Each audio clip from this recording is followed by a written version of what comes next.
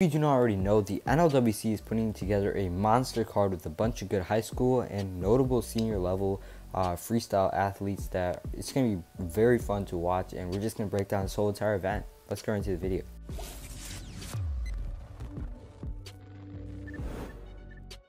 So first off, the headline, if you do not already know, Dake versus Jason Nolf. Dake's actually wrestling 2 matches, so he's also going to go up against Vincenzo Joseph. Now, all 3 of those guys very proficient in folk style. Dake, of course, a 4-time champion. Nolf, I think, a 2 or 3-timer. And then Joseph was a 2-timer and a runner-up, I think, in 2019. So it's going to be pretty interesting to see all of these guys wrestle.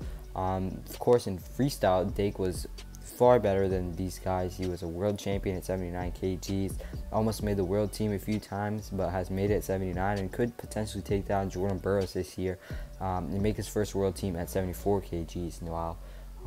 Jason Nolf hasn't really been able to make a world team, same with Vincenzo Joseph.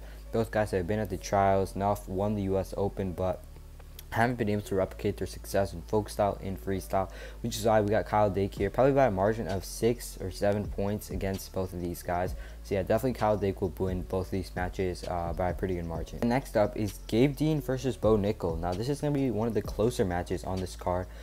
Gabe Dean, I think at the last NLWC event, he went up against David Taylor. It was a pretty close matchup. I think Taylor only won by 4 or 5 points. Dean also got a takedown on him, which is pretty cool to see. Gabe Dean, a pretty old wrestler, guy's been wrestling for a while now. A lot of people thought he retired back in 2013, and he actually did, but came out of retirement this year, or last year in 2020, won the senior nationals. And Bo Nickal, of course, U23 champion. It's going to be pretty interesting to see this young guy go up against a very experienced wrestler in Dean. But this one, it's probably going to go down to criteria or have a 1 or 2 point margin. I think Gabe Dean's going to come out, has more experience, and will beat Bo Nickal in this one. Dean is also going up against Snyder, and this one's no question. Dean, a great wrestler, national champion a few times, but Snyder just on a different level. Plus, he has a little bit of weight advantage, so definitely will go in Snyder here by 3 or 4 points. And next up is Nashon Garrett wrestling 2 matches, one against Yanni, and then the other one is against Zain Retherford. Both guys who are very even. Zain and Yanni have exchanged matches. Then Yanni beat him at the US Open, and then Zain beat him at Final X a few times, something like that. Both guys very on par with each other, so I would have loved if we could see them wrestle, but instead they're both wrestling the common opponent in Nashon Garrett. Garrett, a pretty good wrestler as well, but I wouldn't say he's on the level with Yanni Diakomahilis or even Zain Retherford. Yanni recently took down Vladimir Kinchikashvili. I think it was a few months ago, not super recently, but he's a good wrestler, has a few losses to guys like Yanni at, I think, the RTC Cup. So I don't really think he's going to be able to take down Yanni Diakomahilis or even Zain Retherford. So probably going to be 3 or 4 point easy win for Yanni and Zain in this matchup. Next up is Thomas Gilman versus Zach Sanders, and Vito is also going up against Zach Sanders. Now, Vito Arujao and Thomas Gilman, both guys we're going to see at the Olympic trials, similarly to Zain Retherford and Yanni Diakomahilis. So it would have been pretty interesting to see if we could have those guys go up against each other, but I guess we're just going to have to settle on them both going up against Zach Sanders for now.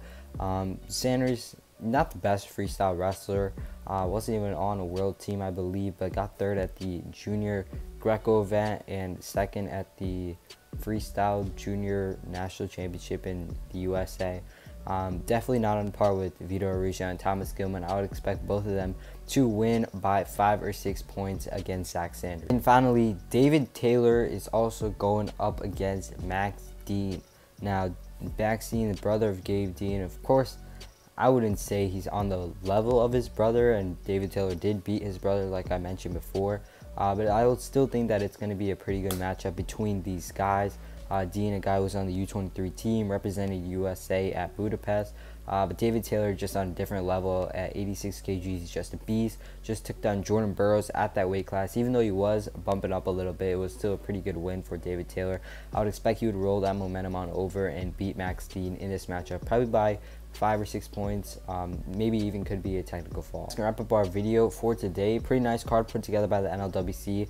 I would wish that we could see some Olympic trial preview matches happen, but probably can't do that since it is so close, which is why we're not seeing Thomas Gilman go up against Vito or like Yanni go up against Zain, but still pretty good card. The high school card is good as well. They got some good wrestlers like Shane Van Ness competing. So yeah, definitely tune into that. It's pretty cheap as well. And make sure you guys like, comment down below, and sub for more wrestling content like this. Peace.